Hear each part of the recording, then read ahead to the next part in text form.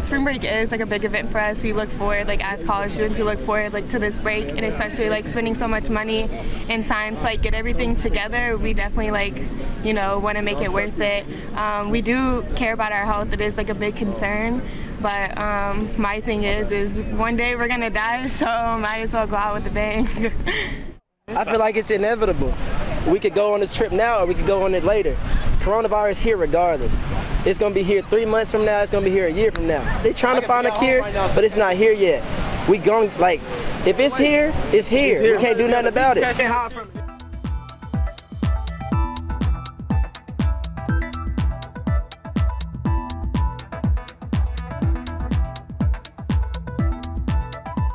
With that is, as you can see around, it's just not working out pretty well. Like, you know, we've got this quarantine zone technically over there. We have a few beaches closed down there, but that just pushes all of us closer together.